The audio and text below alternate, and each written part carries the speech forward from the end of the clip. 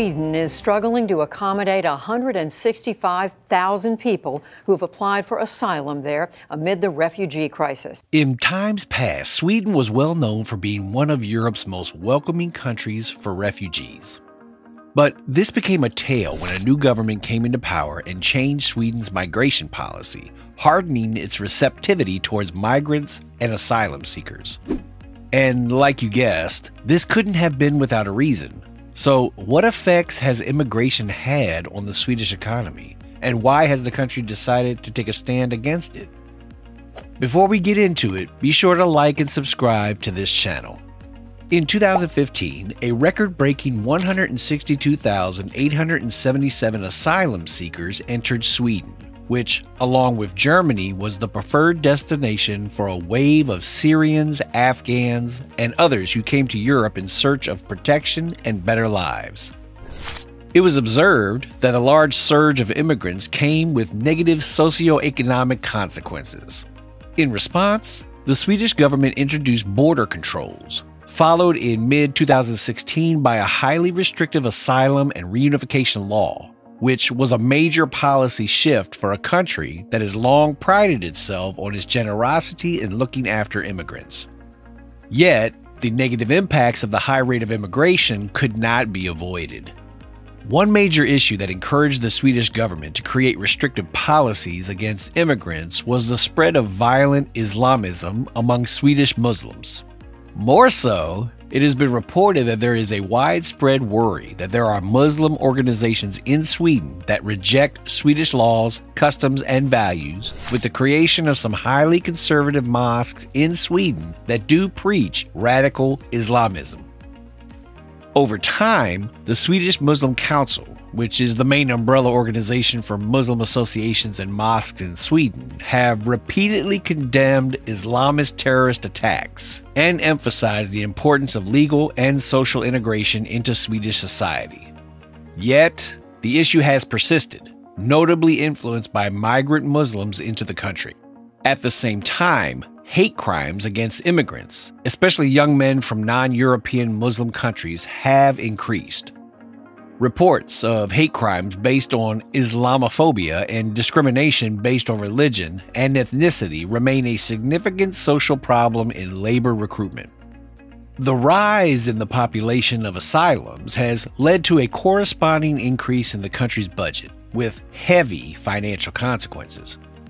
In 2018, for example, the government presented a 10-year plan to combat the complex issue of segregation by introducing integration policies like other EU countries.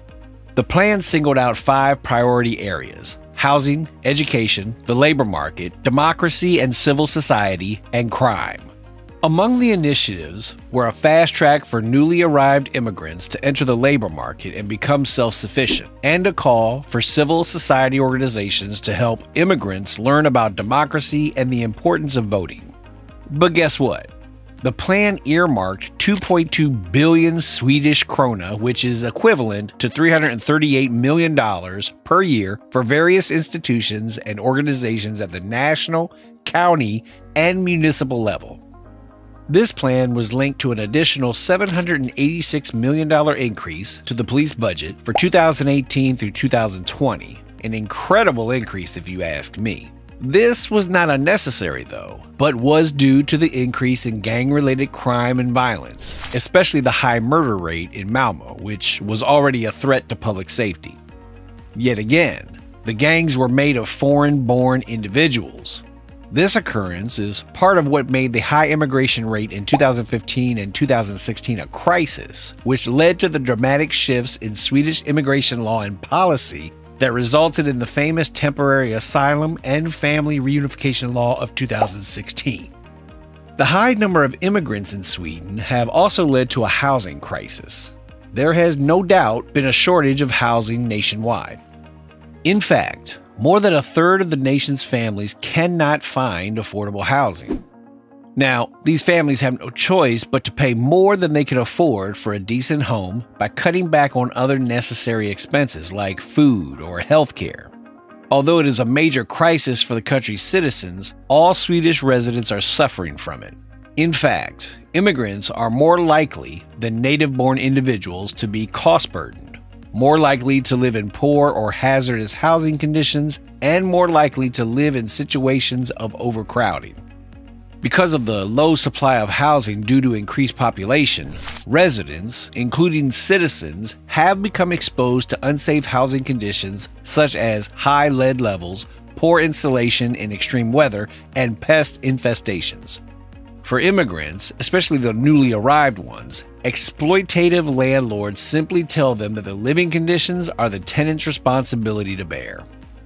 Also, some parts of Sweden lack alternative, accessible housing options for those who cannot afford decent homes because immigrants have filled them, causing the Swedish people to opt for unsafe housing, which have either direct or indirect risks to healthy development.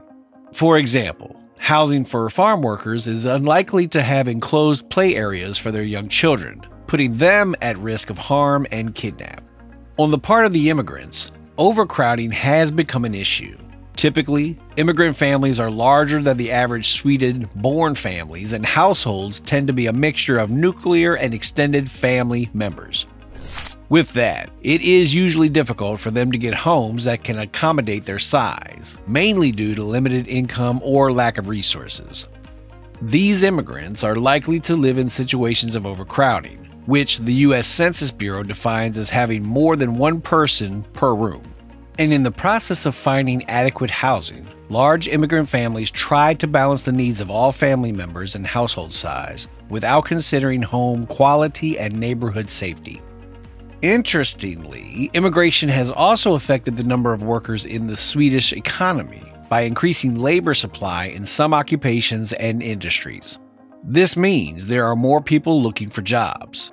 But some people argue that immigration has expanded the demand for workers and therefore created new jobs, giving the example that migrants themselves buy goods and services and increase their demand, and that employers may increase production in sectors where migration allows them to employ more people or use more labor-intensive production methods.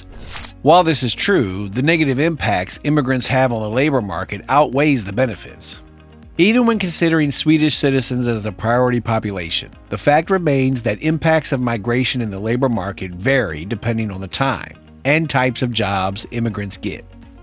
For instance, a high influx of migrants into high-wage jobs that require long periods of training will have different impacts compared to when they go into low-wage positions.